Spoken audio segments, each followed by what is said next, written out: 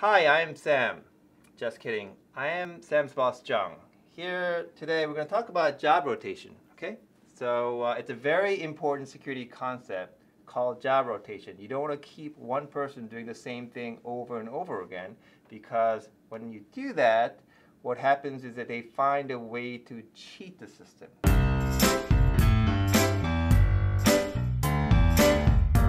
Thank you for that intro, Jung, and thank you for taking up more room than necessary with the header. So what are we going to do on QTNA today? We're going to break down a type of question that a lot of test takers struggle with.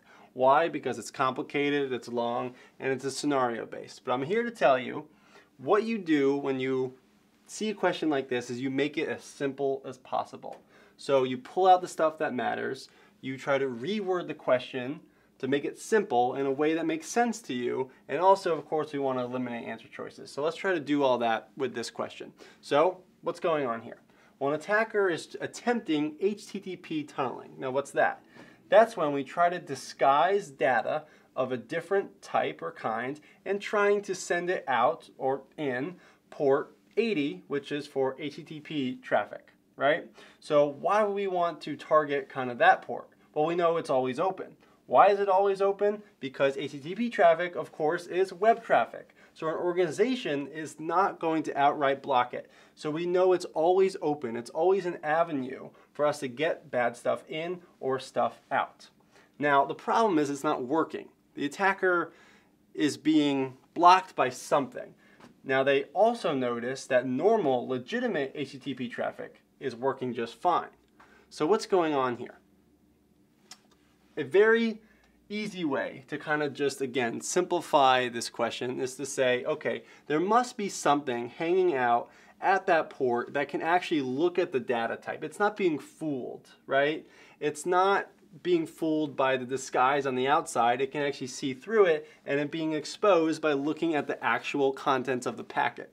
So to kind of help sketch this out, very simply, we know that like a packet's going to look something like this. We got the header, we have a trailer, and then in the middle, the part that really matters, we have the data. And some type of firewall is looking here and saying you're not allowed out or in, right? So that's the easier question. And if you think about what we just did, we just went from all that to saying, what type of firewall can look at the data? What kind of firewall is going to make decisions on this part of the packet, not necessarily this part? Right? Isn't that a lot easier? So before we even try to answer that question, another thing we could do is try to eliminate answer choices. So right off the bat, you should notice, well, two things. The first is that there's no A, B, C, and D.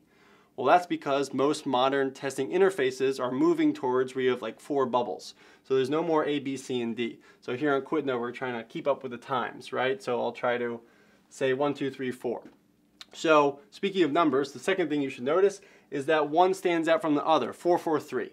So 443 is not the right port number, right? 443 is, well, it's a great area code in Maryland, my area code. Crab cakes, football, and secure HTTP traffic. That's what Maryland does.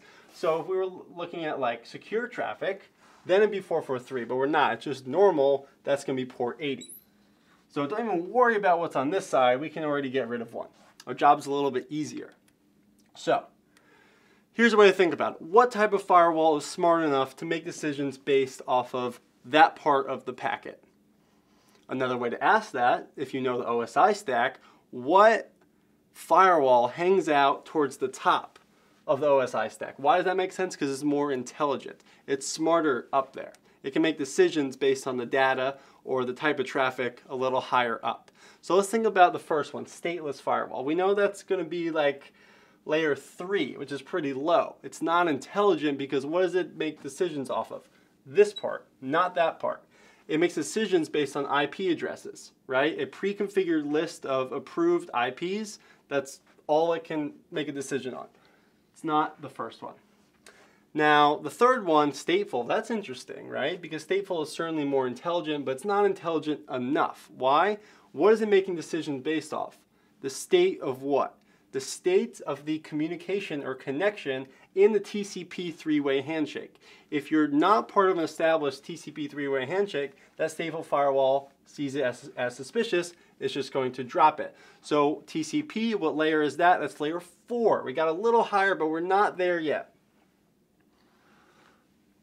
So that leaves us with the last one, proxy. A proxy firewall is an extremely intelligent firewall that can inspect the data, right? It can inspect the traffic. Another way to think about it is like a proxy firewall is those very intense TSA agents where you put your bag through and they actually open it up, right? Sometimes called in the security world deep packet inspection. It can look at the packet, it can look at the data and make a decision based off of that. And this of course is going to be hanging out at layer 7, so that's why it makes sense. Application firewall would have worked as well, but of course we didn't even get there because it was port 443, a great number, but the wrong port. So think about what we just did. We went from a very complex question to a very simple one, and that simplicity helped us find our way to the right answer. So anytime you're dealing with a question that is long, scenario-based, or complex, remember the great strategy, reword the question in your own words, and that's going to help you find your way to the right answer. So, hope you learned something, hope you enjoyed it. We'll see you next week on QTNA.